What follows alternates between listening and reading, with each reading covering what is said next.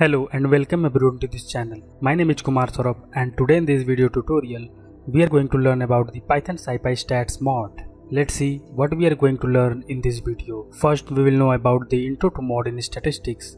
After this Python Scipy Stats Mode. Then we will understand Python Scipy Stats Mode 2D and we will also learn about Python Scipy Stats Mode return. At the end we will know about Python Scipy Stats Mode axis. Now move to the first topic. Intro to the mode in statistics. The value that regularly occurs in a given set is known as the mode in statistics.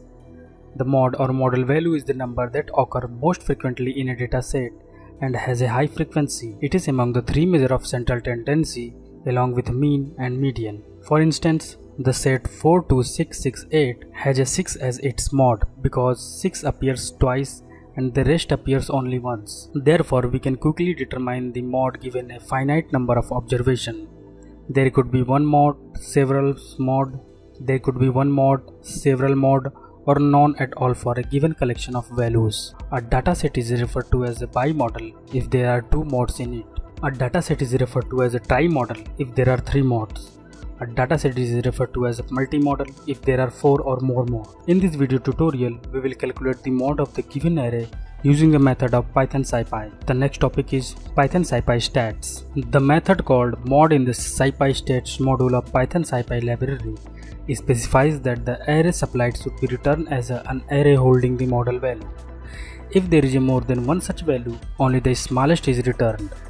The bin count for the mod bins is also returned. The syntax of the method is as follows: scipy.stats.mode, where parameters are a, which represent the n-dimensional array of which to find the mode; non-policy, which defines how to handle input when it contains non-values. The following are the options available: propagate, which returns none; raise, that generate error; omit, which perform calculation by ignoring the non-values; axis is used to which specify along which axis to compute mode.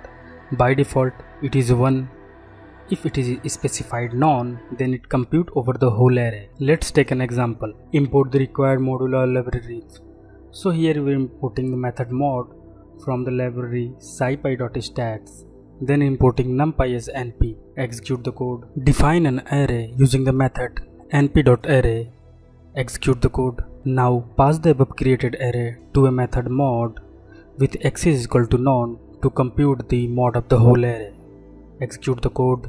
As we can see, the output shows that the mode of the whole array is 3 and the count of the mode is 3. This is how to compute the mode of the given array using the method mode of Python Scipy. The next topic is Python Scipy Stats Mode 2D. We will look at the mode within the two-dimensional array using the method mode, which we are already familiar with from the last topic. Let's understand with an example. Import the required libraries or method. So here you are importing numpy as np and importing method mode from the module scipy.stats. Execute the code. Now create a two-dimensional array using the method np.array. Execute the code. Now pass the above created array to a method mode with axis is equal to none. Execute the code. As we can see, the mode of the whole array is 1 and count for the mode is 7. The purpose of this example is to show you that how to compute the mode of a given two-dimensional array using the method mode of Python Scipy. The next topic is Python Scipy Stats Mode return. Two values of type ND-array mode and count are returned by the method mode of the Python Scipy Stats package, where mode is a collection of model values and count is an array of count for each mode. Let's explore mode and count using an example. Import the required method or library. So here we are importing module stats from library scipy, then importing numpy as np. Execute the code. Now create an array containing values using the method np.array. Execute the code. Now pass the above created array to a method mode of scipy stats to compute the mode of the whole array. Now check the return mode and count of an array. Execute the code. As we can see in the output, collection of mode is 11522 and the count for each mode is 1. This is how to access the return value from the method mode using an index, mode 0 and mode 1. The last topic of this tutorial is Python Scipy Stats Mode axis. For computing the mode, the method mod accepts the parameter axis. In other words, the mod can be computed on a different axis of the array by specifying the axis value. A two-dimensional array has two corresponding axes, one running horizontally across columns, which is represented by axis 1, and other vertically across rows, which is represented by axis 0. Let's take an example and compute the mod of array based on axis. Import the required method or libraries. So here we are importing module stats from library Scipy, then importing numpy as np. Execute the code.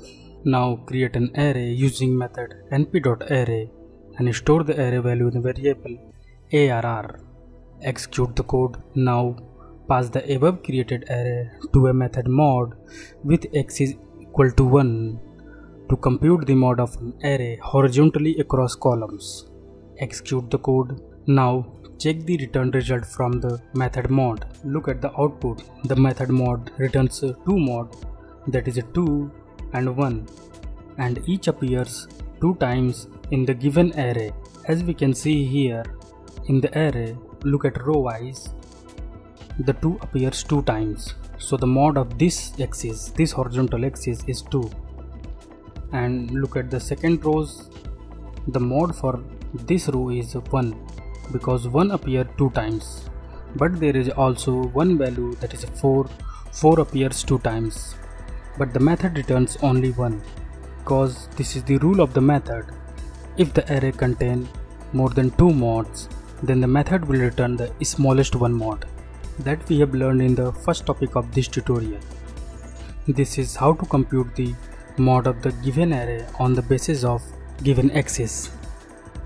Before we finish, let me tell you that we have detailed post about Python Scipy Stats Mode, and link to the post is given in the below description. I hope that you have enjoyed video tutorial about Python Scipy Stats Mode and how to calculate a mod in different ways. So at last I want to say, don't forget to subscribe our YouTube channel, and thank you.